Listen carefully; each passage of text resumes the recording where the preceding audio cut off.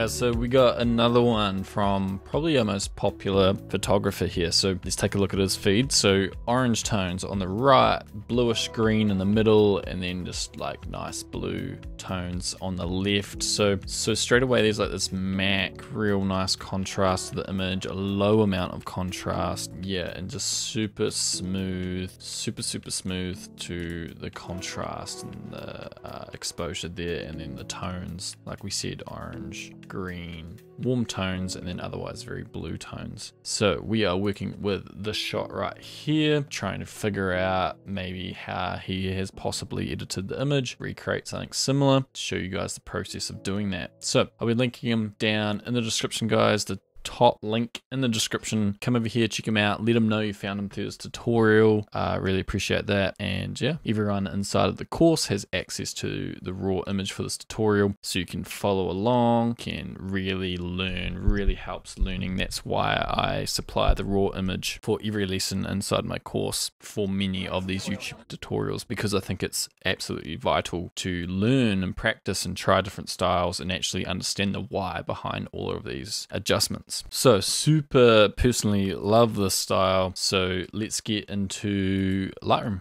Alright, so we've got a screenshot over here. So 35mm, 1.4 for that dreamy soft background. Don't need a high ISO because we're at 1.4. And then the shutter will just be exposing it reasonably quick just to get it sharp. And it was shot on the Sigma 1.4. Right, and then just for cropping, putting her more on the rule of thirds, making sure we're not chopping out her feet. Enable profile corrections for this one. We need to add way more like texture, and so turn on the curves. This is what's going on. So we've got this one that's creating this nice flatness, and then this one for fade to the blacks, no fade to the whites, and then this one is gonna add a bit of blue to the highlights. So if we reset it, this is going to cool off the highlights a bit more.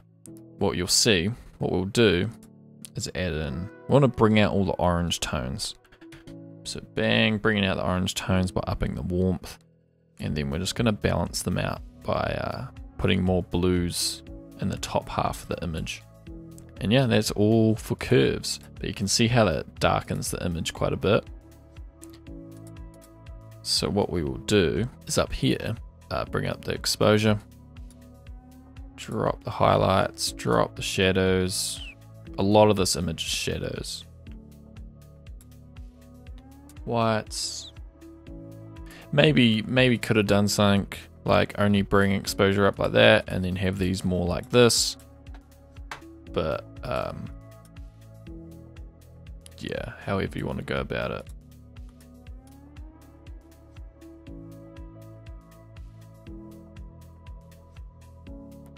Blacks, so I just want to see more in those blacks and stuff like that. So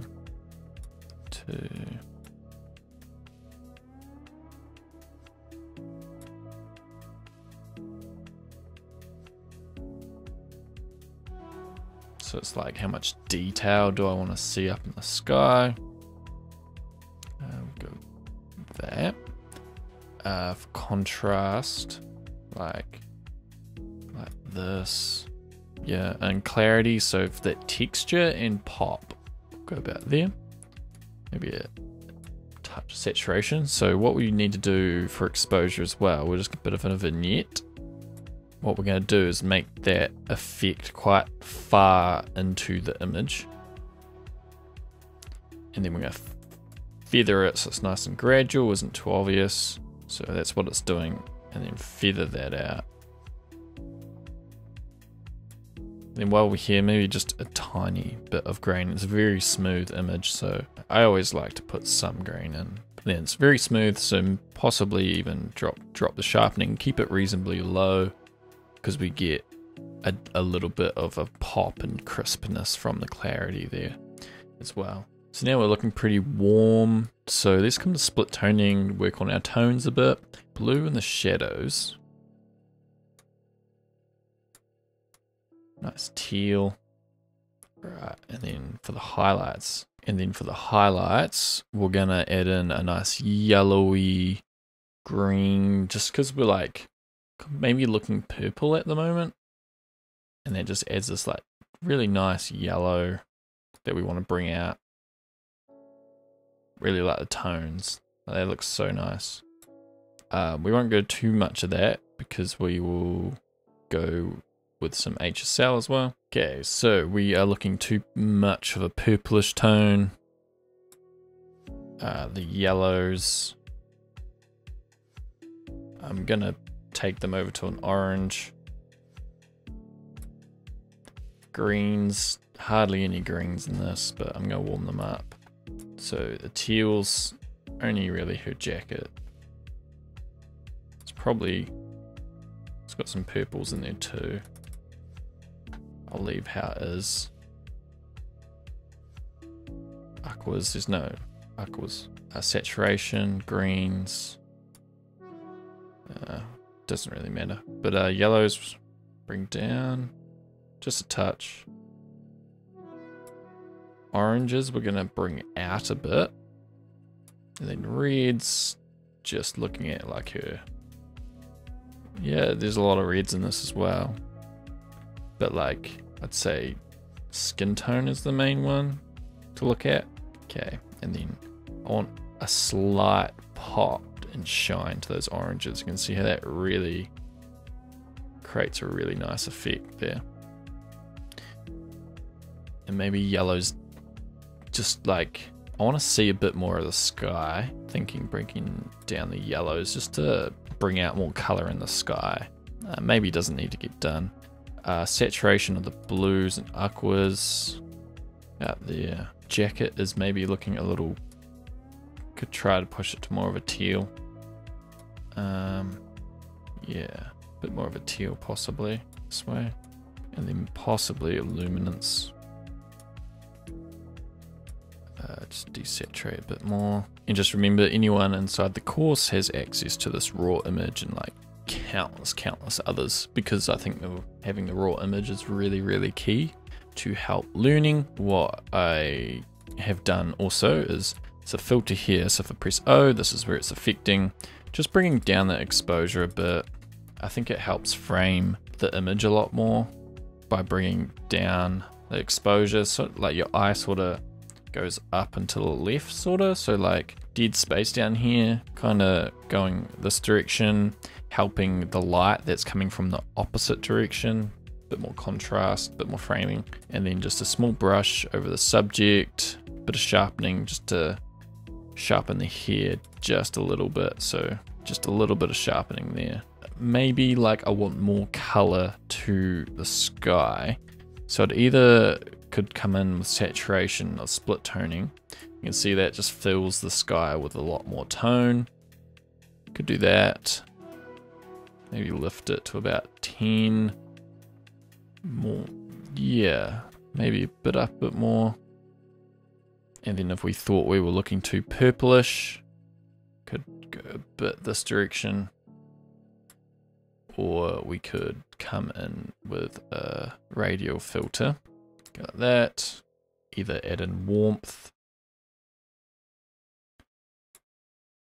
saturation. This gives a bit more to the sky. And yeah, I think we're good. So if we go reset, so before, after. So a nice smoothness to the image. Bringing down the highlights sort of just gives a bit more to the brights. Flattening, same with the whites. Warmth to just bring out those already warm tones. Blues in the shadows to help balance. And yeah, the vignetting kind of. Clarity for a bit of texture. And yeah, I think we're pretty good.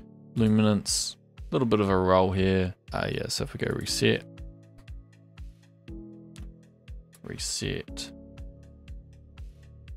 Personally, super love this image and tone and editing, that super smooth look to the image. As you can see, yeah, it's reasonably subtle editing, but goes a really long way. Like, could play around a bit more. Like, I think the bag here has more oranges and this has a lot more yellows in it. This is our edit at the moment, and then if we put his image right on top of our one, bang.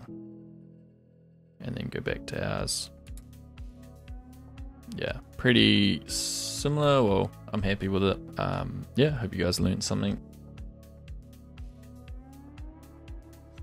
If you haven't already, make sure you just watch my free training on color and the curves, and that will get you a really long way to understanding how color works, how the curves work. Probably the two most important things, and what I get questions about the most is color, curves. So there's a free training down in the description, sign up and you will learn a lot in there if you haven't watched that already. And yeah, I'll be linking the course as well. Super stoked with the amount of people joining the course lately and the amount of feedback we're getting.